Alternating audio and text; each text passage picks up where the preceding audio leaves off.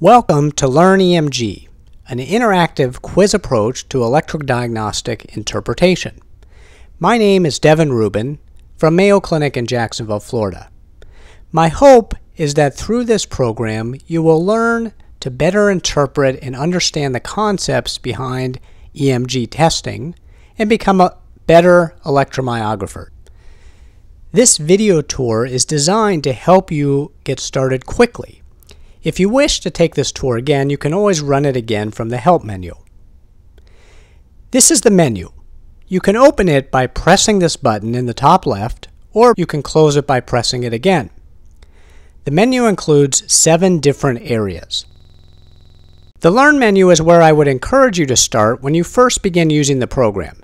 This consists of 10 different topic areas, and each topic consists of 20 different questions. The Quiz Me menu allows you to test your knowledge after you've spent some time learning.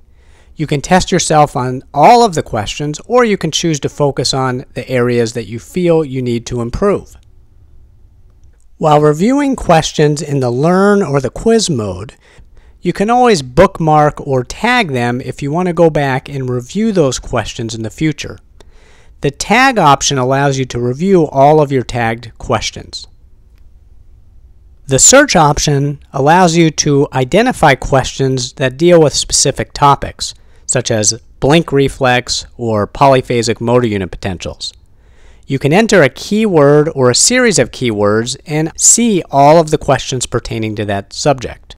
The Help option defines some of the symbols used by this app and is another way to access this video tour.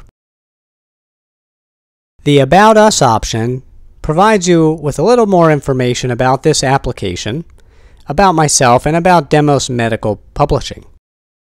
The Options tab at the bottom left of the menu is the place in which you can switch the audio narration to play automatically during the questions and discussion, or to play manually. I would recommend that you listen to my audio, as it does include a great deal more information than the text alone. Using the Options menu, you can also reset your scores and reset your tagged questions. Okay, now that you know what each of the menu items do, let's go back to the Learn mode, and we'll select the first topic here, the basic nerve conduction study. Here you'll see the first question from the topic. At the top you'll see a visual reference, and each question may have a different type of visual reference. There may be a still nerve conduction study clip. There may be a table demonstrating the numerical values of nerve conduction studies or the needle exam findings.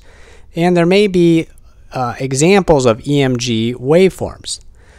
The blue button increases the size or zooms the size of the image. On the left lower portion of the screen, you'll see a case summary and a question. You can hear me read the question by pressing the play button. On the right-hand side, you'll see a list of answer choices. You can choose from an option at the list that you think is correct by simply tapping on the answer. So for this question, I think that this is the correct answer, and I can select it again to confirm it, or press the confirm button below. If you answer incorrectly, you can try again, but it won't count towards your overall score. Let's continue to the discussion. You'll see that the correct answer is displayed above the discussion. I'll offer some in-depth audio discussion of each question, examining the particulars of each question and the case vignette or scenario. Each discussion contains the visuals again, and there may be some additional visual images or waveforms to help explain the concept and explain the correct answer. We might want to come back to this question later, so we will tag this question so we can easily come back to it through the Tag menu. We can return to the question to reread it, review the answer choices. The arrows in the bottom left will navigate to the previous or the next question. In a question that has multiple videos and/or images, the circles under the images tell us that there are additional visuals for the question. Use the arrow to the left or right to see the additional visuals or to scroll back and forth between the visual images. If you need to check a normal value, you can use the normal value tables. There's one on the right side of the questions and discussions area. And using the normal value table, you can toggle back and forth between the motor nerve conduction study normal values and the sensory nerve conduction study normal values. While I understand that different laboratories or different physicians use different normative data, all of the questions used in this app are based on the normal values from our Mayo Clinic laboratory, which are shown in the normal value tables.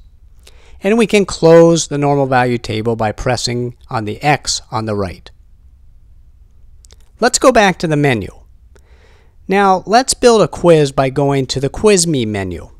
These stars represent your progress through each topic. More stars mean that more questions have been answered correctly. Now let's select a few topics from the list, and we'll use some of the advanced features too. I want to focus on the questions I haven't answered correctly, so I will choose Omit Correctly Answered Questions. And I do not want them to be presented in random order, so I will leave that unchecked. And I don't have a lot of time, so I'll press the minus button here so that I only have 20 questions to answer. And then I can jump into that quiz by selecting Start. That should be enough to get you started. I hope that you find that this app is engaging, educational, and informative. Good luck!